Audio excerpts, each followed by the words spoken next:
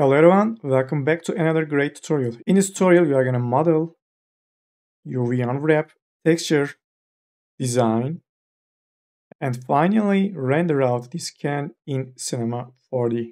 Let me show you the results. Window Picture Viewer. This is the first one, and this is the second one. I am really happy with the results. I know that looks kind of easy, but I'm sure we are going to find something new or interesting in the tutorial. By the way, you can find this scene on my Patreon along with other tutorials. So, without further ado, now let's get into the tutorial. You know what to do as a first step. I'm gonna go to the front view, hit Shift and V back, and I'm gonna import in the first image plane, which is the front one. I'm gonna bump this up to 90%. Then we are good to go. First, we are gonna add in a cylinder. I'm gonna scale this up like so. Yeah, something like that will be enough. Then I'm gonna hit NNV to see the wireframes. I want this object to be as uniform as possible, so I'm gonna bump my height segments to up to like, let's say 10. So basically I want every polygon to be as square as possible. Then I can go to the front view one more time and make the cylinder editable. Then I will go into point mode, grab rectangle selection tool and select these points. Then I'm gonna scale them in like that. After that, let's check the bottom. I'm gonna move this down, then move this up. I will need a loop cut right here. Then after adding this one in, I'm gonna double click on that edge loop. Actually, let's make a fill selection, fill selection, select these polygons and scale them in. Actually, let's bring this down to 75 because I can't see anything. Yeah, something like that. Then I'm gonna grab these only, scale them in, bring this down, and that should be it. Also, I'm gonna select all the polygons, right click and select normal move tool. And I'm gonna move these out because I will be working in subdivision surface workflow. So when I apply the subdivision surface generator, the polygons will be drawn in. So I will need to make it slightly larger than the image plane, something like that. Okay, I think we got the basic shape. Then let's hold down Alt and add this subdivision surface in. So you can see what I was talking about. So it is always good to make your objects a little larger before applying subdivision surface. I don't think we need the top for the moment, so just delete them. Okay, the top section looks good. Then the bottom part, we are gonna need some supporting edges like this one, and this one. Perfect. I'm gonna hit NNA and everything is looking great. Now let's check the top part. Obviously, we need to scale this up. Then I'm gonna hold down Control, bring this up. Let's turn off subdivision surface for the moment. I'm gonna make the loop selection. Loop selection shortcut is UNL. It's right over here. If you don't know the shortcuts, you can always hit U. This is for the selections. If you hit U, this list will show up and you can see the shortcuts for selections. In this case, we used U and L for loop selection. Then I'm gonna right click select extrude tool and extrude these out. Perfect. Then I'm gonna grab these, scale them in. Then I'm gonna hold down Control, bring this down, and that's gonna be it. Let's hit Q. All right, looking good, but not there yet. I'm gonna double click on that edge loop, grab clone tool, slide tool, hold down Control and clone these out so that I could grab these polygons. Again, I used loop selection tool, hit E, hold down Control and move these up. After doing that, we can delete these polygons because we are not gonna see that part. Let's see the queue. All right, looks fine. Let me check the image plane. Yeah, it's looking fine. Maybe we can move these up and make a loop selection and scale these up slightly. Okay, I think for the basic shape, we are done over here. Now let's try to model the top section. For that section, I have another image plane as well. Let's go to the top view, hit Shift and V, and I'm gonna bring this one in, the top one. I'm gonna bump this up to 75. Also, we can hide this for the moment. Let's go to the top view, and I'm gonna add in a disk because most of the details we are gonna add are round shapes. So after adding this one in, I'm gonna make it editable so that I can scale these on the z-axis, like so. Then I'm gonna scale up, scale the z only, and here we go. Then I'm gonna hold down Control, drag these off, then scale this down. Nice. Then I can right-click, select both of these, right-click, connect objects, and delete. Then go into points mode, grab rectangle selection, select that half, and delete them because I will be using a symmetry generator, so we don't have to work on the right side. Then I'm going to grab polygon pen tool, and we can get rid of these. And I can move this one over here, hold down Control and extrude 2 times. We have triangles over here. Let's try to make it a little bit better. I'm going to add these edges. Same here. I will first get rid of these edges. Oh, sorry, I cannot do that. Why don't we just select them and hit U and Z, which will melt the edges. Then I'm going to grab back polygon pen tool and add these horizontal edges.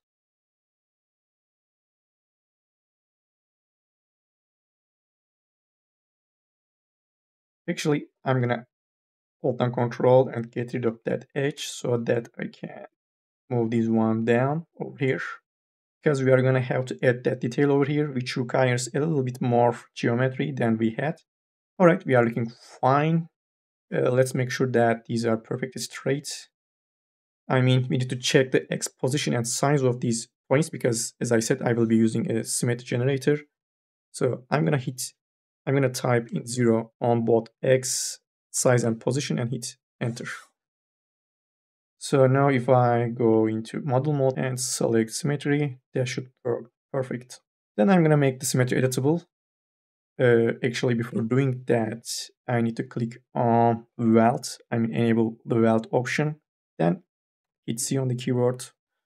Then I'm gonna double click on these edges, hold down Shift, select the boundaries, then hit T, hold down Control, and extrude these out. After doing that, I'm gonna right click and select, hit Circle tool. I'm gonna move down, and actually let's scale this in. Then I'm gonna hold down Control. I'm gonna scale these 3 times, and I can grab these edges and bring this down. Perfect. Then I'm gonna select this back, and yeah, we are gonna need an inset. Then bring this down. By the way, let me turn off that work plane. Yes, this is gonna be more than enough. Then what about that detail? Well, it's gonna be really easy. Before doing anything, let me slide this to make enough room to model that detail. So select these, grab inset tool first. Then, since this is a flat object, I can just move them around with move tool.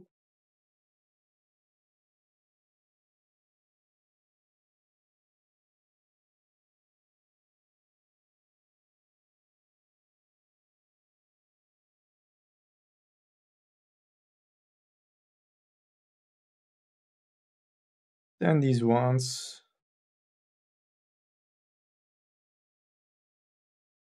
Yeah, something like that will be more than enough. I think we are done over here. I mean, we just need to add supporting edges, and yeah, we need to bring this down by holding Control. Then I can scale this in. Then let's put that object under a subdivision surface. Nice. As I said, we are gonna need to add some supporting edges like over here and maybe one over here. Then let's see over here. And I'm gonna grab that loop selection because otherwise it's not gonna be possible to add that supporting edges with the loop cut tool because of these poles.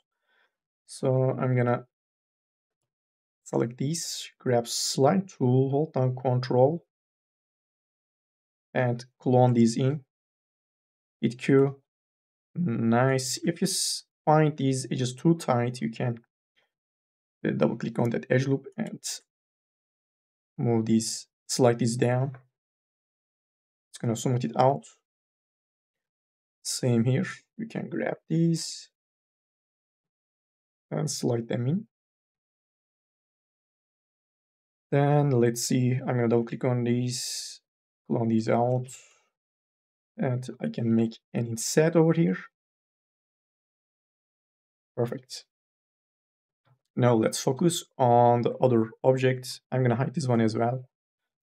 I'm gonna add in a disk because again, the shape I want to model is a round object, so it is best to start with a disk or a cylinder. In this case, I will use a cylinder, a disk. Then I want to make this editable because if I don't make this editable, I will not be able to scale this on the z-axis only. So I'm going to make it editable. I will go into model mode. Then I'm gonna scale the z only.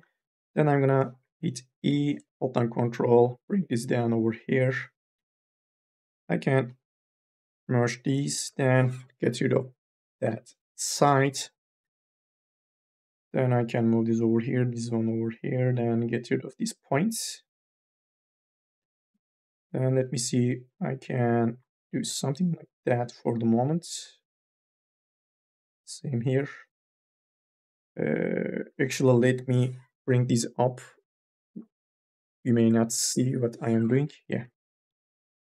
Then I'm gonna extrude these 3 times. Then I can get rid of these edges. Get this one in. Then I'm gonna bring this down over here. I think we can flatten this out by scaling these points on the x-axis. After scaling, hold down Shift and stop at 0%. Perfect. Then I'm gonna select these polygons. Actually, before doing anything, I need to zero out these positions and sizes of these points. Then I will go into model mode with a symmetry generator and make it editable. For making it editable, turn this on. I did this because I will be using fit circle tool. So grab these polygons, first make an inset, select this one as well, make an inset first, then use fit circle tool. I'm gonna hit T, scale this like so, and then we can just click it. It is that easy. I will do the same on these polygons, select them, make an inset, then grab circle tool. Hold this up, and that's gonna be it. Now I'm gonna grab polygonpen tool because it's another detail over here. It's gonna be really easy. Just move these around. And this is gonna be more than enough. Then I can hold down Alt, hold down Control and click on these polygons, which will delete them.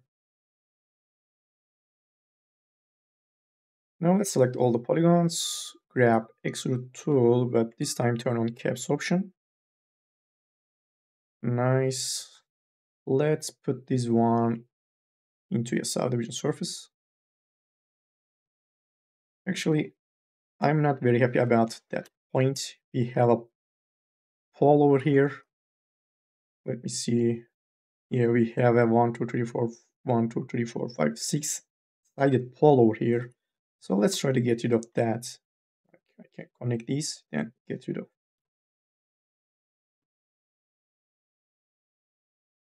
These. I know this is going to create an angle over here, but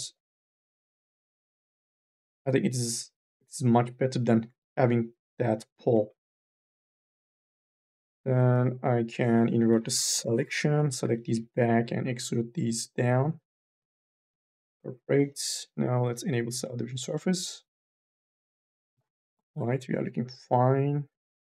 By the way, let me turn off that isolate editing. Yeah, perfect. The other thing we need to do is extrude these down, or actually all I need to do is grab these edges, Alt and Shift, double click on them, then grab slide tool, Alt and Control, and clone these out. After doing that, move these down like so, hit Q, perfect. I'm gonna scale them like so.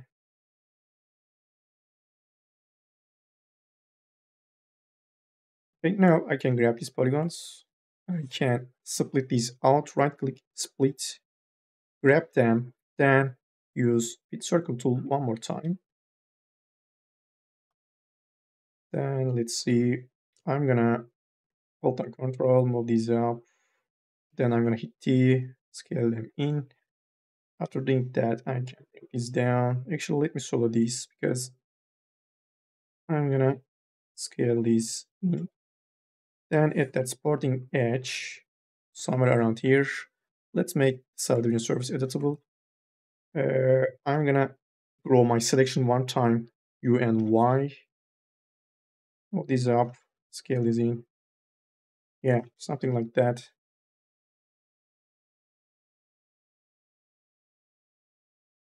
Perfect. I think we can unhide this one.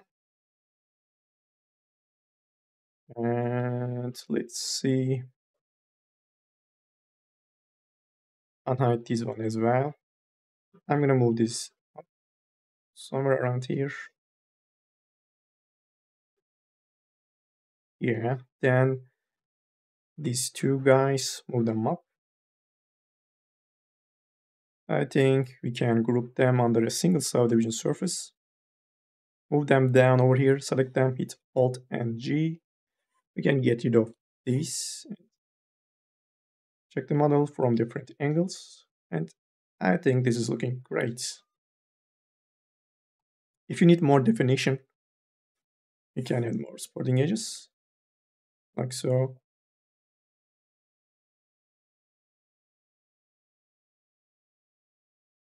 All right, I think this is going to be enough. Now we can jump into the UV unwrapping process. Let's select the UV edit layout. Before getting into UV unwrapping, let's try to organize the scene. For example, we can combine these objects. I mean, as long as you are not going to animate these objects, you can merge them into a single one. So let's select these three objects, right click and click on connect objects and delete. And I'm going to rename that to top. I will go into polygon mode, select all, Control A. As you can see, these are flipped. I mean the normals of these polygons. So grab them, right click and click on reverse normals. Select them back. Before unwrapping these, I'm going to reset the UVs. Then let's try automatic UVs, like the packed one. I'm going to click on apply. And it did a Medicore job. So let's try the other ones, like the cubic one. All right, that one looks better. I mean, except these gaps. Let's try the other one. Okay, this one looks the best, so I'm gonna keep this one. Also, we are not gonna put any textures on that section, so there is no point spending too much time on that section. The important part is gonna be these polygons because this is where we are gonna put textures on. I'm gonna rename that to can. And actually, before getting into this one, I think we need to split up that part. So just double click on it since we deleted the connection. I'm gonna right click on split, go back to the first one and delete these polygons. Then I can group these, right click, connect objects and delete. Since we have just added new polygons to that object, we need to unwrap this one more time. Just hit Ctrl A, select all the polygons and click on apply. Perfect. I'm gonna hide this for the moment and let's focus on the can itself. First, I always start off by resetting the UVs. Then we are gonna need to select seams, and in this case, I think we need to select these. I want these polygons to be in a single UV island so that it's gonna be much easier to, put textures on these polygons because these are gonna be visible. So select these, then click on UV unwrap. Perfect. We got this part. Let's move this out and let's focus on this one. As you can see, this doesn't look any good. We cannot put a texture on that UV island, so we need another seam. So let's select these edges, just double click on them, hold down Control, deselect this one, then open up UV unwrap options, click on restrict to polygon selection and click on OK. I'm gonna open up my UV map. So I'm gonna rotate it R, then move them over here. Now we need to make these UV islands as flat and as straight as possible so that we are not going to have any hard time while putting a texture on that UV islands. To do that, first let's try to relax these. All right, not that bad. Maybe we can double click on edges in the middle and we can click on UV straighten.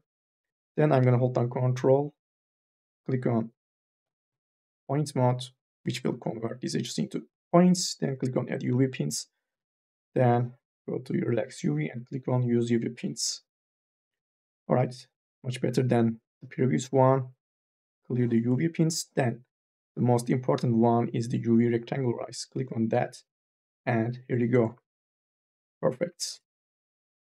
I'm gonna go to UV packing and click on apply. Now I'm gonna check my objects while the subdivision surface is on. As you can see, there is not any distortion. I mean, we have some over here, but we can reduce that by adding a loop cut right over here. Let's select this back, and here we go. All right, this is looking perfect. Now let's fit this one in as well. We are not gonna do anything with this one, but make sure that this is in the UV space. And that's gonna be it for the UV unwrapping parts. Now I am in Photoshop, as you can see, and I have this design and I have some variations of that design with different colors. And below that layer, I have this UV texture coming from Cinema 4D. Now I'm gonna go back to Cinema 4D. I'm gonna show you how you can create these UV textures and export them out from Cinema 4D. To create that UV texture, we need to switch to Paint, Layout. Then I'm gonna click on that and unlock it and drag this over here. So we're gonna have both 3D and 2D view. I'm gonna grab my can and I'm gonna click on that icon, Paint Setup Wizard.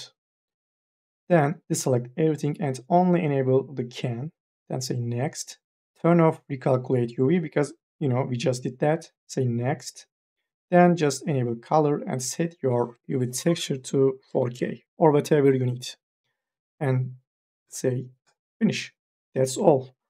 Now we are going to have a blank texture. As you can see, we have just color on it.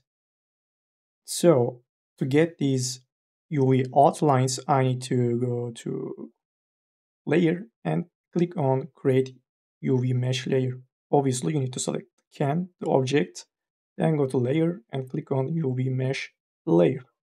If you zoom in enough, you're going to start to see these white outlines. And you can check this out by going to the layers. And here you go. This is the layer we need. Then it's going to be pretty straightforward. Just go to File and save texture as. So this is how I got that UV texture from Cinema 4D. And above that layer, I have these simple designs. Most of the time, your clients will provide you artworks. You don't have to worry about these, but if you want to design something, you can follow the same approach. As you can see, these fit in perfectly into that UV island we created for the can object. Now, all you need to do, export this file. I'm going to hit Ctrl Alt S and save them as. Now let's go back to Cinema 4D. Before rendering out this can, I'm going to delete that material. This came from the body paint setup. So we don't need this one because I will assign a new octane material. So just delete it. Then select subdivision surface and click on that icon, which will enable us to move the axis of that subdivision surface. I'm going to bring this down right over here so that it's going to be much easier to navigate this around. Also, it's going to be much easier to scale this down. First, I need to turn off the axis mode. And here we go. Now I will go to edit and click on copy. And we can rename that to can sub D. Now I am in a different scene where you can find these on my Patreon. This is basically a studio lighting setup. And I will be using this one to make things faster. First, we can turn off these. We are not going to need them. Then I can hide the models. Then we can go back to this one, edit, copy one more time, go back to this one and hit Ctrl V. Obviously, this is too large. First, I'm going to click on my object, then open up coordinates. Make sure that this is set to world, and I'm going to set my y-axis to 0 so that the model will be right on the stage. Then I'm going to hit T and scale this down to something like that. If you want something precise, I am talking about the size of this can, you can bring in a cube, set its Y size to, let's say, 15 centimeters. Then you can grab the can. Let me move this up. And you can grab the can and scale this up until it matches the cube, and you can delete this cube. Then let me open up that layer viewer window. I'm gonna dock this one right over here, and then I'm gonna click on render. Let me go to the stage, duplicate this one and zoom in, or maybe we can move this can somewhere around here. Then I'm gonna go back to my cam and I will type in 250. I want something very narrow for this camera. And yeah, something like that. Now let's try to create a material. Material, create glossy material. I'm going to open this up, open up the node editor and look for image texture and bring this one in. I'm going to first select this one and pipe this one into the diffuse. Perfect, we can close this. Then I want some roughness like 0.3. And then all I need to do is assign this to the can. I'm gonna rotate this around. Yeah, something like that. Then let's create another material. Glossy. This is gonna be a metallic one. So let's set this diffuse color to something like that. Then I will go to the index and I'm gonna bump this up to 6. By the way, let's assign these to the top object. Obviously, this is too metallic, so let's go to the roughness and set this to like 0.5. Perfect. Then I want more contrast in the image, so let's go to the cam, octane camera, and bring down this gamma to I don't know, 0.8 maybe, or 0.7.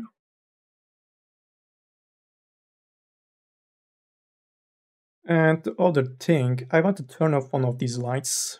Let's try to turn off this or this one. Yeah, I think this is looking much better. We get more contrast in the image by turning off one of them. But of course, it is up to you. Then let's duplicate this a few times. I'm gonna move this one over here, hold down control, move this one over here, and then I'm gonna duplicate this material, hold down control, move this up over here, open this up. We can go to diffuse. We don't need to open up the node editor. Click on image texture and to replace this one, for example, with this one. And I'm gonna assign this to can, or actually we can put these on the existing one. And here we go. Let's make another one and duplicate this material as well. Go to image texture and select this one. And I'm gonna assign this one on that material. Perfect. I'm gonna zoom out just a little bit so that we are gonna have enough room for another can. Hold down control, drag these out. Then I'm gonna duplicate this one. Down control, drag these off. Make sure that this is not this material. Yeah. Then go to diffuse, click on that and select the last one. I guess we haven't used this one yet. And obviously we need to assign this on that material. Yeah, perfect. That metal part looks too dark, so let me open up that material, or just you can click on that, then you can go to diffuse, and let's make this something like 50% gray. Yeah, absolutely, this is looking much better. And maybe we can bring down this roughness value to 0.4.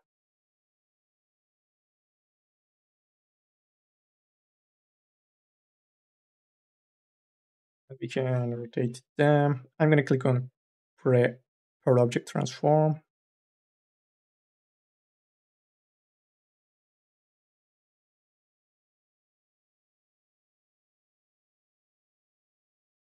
Yeah, this is looking great.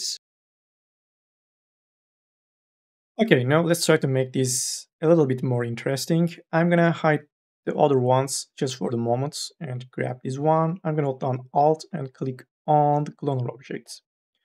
Then I'm gonna play around with these sizes, something like that. I think 2 will be more than enough. Then I'm gonna need more for the y-axis, something like that. Then for the z-axis, I can do something like that. Let's get them closer just a little bit more. Yeah, something like that. Can increase up this number, and that's gonna be enough. Then I'm gonna unhide these ones and select them and put them under this cloner. You can select the cloner and change this mode to random. Perfect. Now I'm gonna grab my camera and go to coordinates. Let's do something like that. Let's try to zoom in and let's click on render. All right, this is looking perfect, really cool. But as a last touch, I'm gonna click on my Octane camera tag, go to thin lens and set this aperture to 1. Let's try 2. Then I'm gonna click enable focus and click on that can, for example. If this aperture amount is not enough, we can bump this up to, let's say, 10.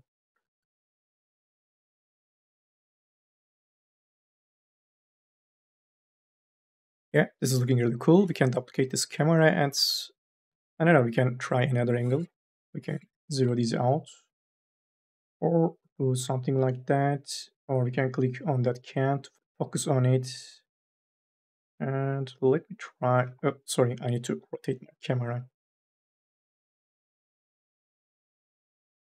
Yeah, this is looking really cool. After this point, we can play around with the settings of these materials. You can grab them all and go to index, for example, and we can set this to 1.8. I don't know, maybe 1.6, and you can play around with the roughness amount if you want to make it shinier or something like that. But I like that look a lot, so I'm gonna stick to these values and give it a few seconds to render this out. Let's click on Show in Picture Viewer, and yeah, looking great. Then I'm gonna go back to this one. We can turn off the cloner. Right click, Show in Picture Viewer. Yeah, nice.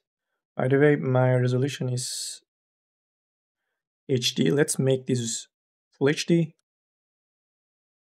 Alright, so let's right click on the Show in Picture Viewer, and here we go. This is looking perfect. Then I want to render this out with the same resolution, just enable cloner. And let's wait for 30 seconds.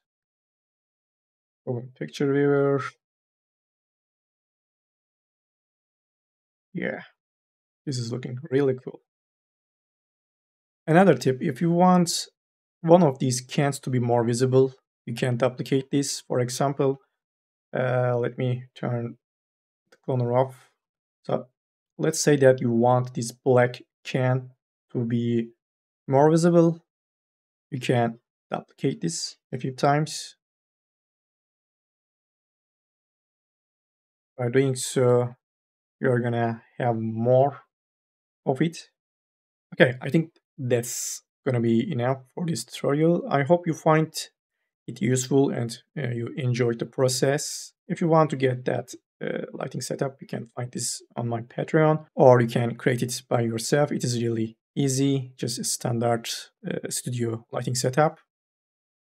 If you have any questions, just let me know anytime. Also, make sure to follow me on my socials. I have just started to be more active on social media. I would really appreciate it if you follow me, and I would also appreciate it a lot if you like the video. And if you haven't subscribed yet, you can also consider subscribing. Anyway, thank you very much again, and I will see you in the next tutorials. Bye.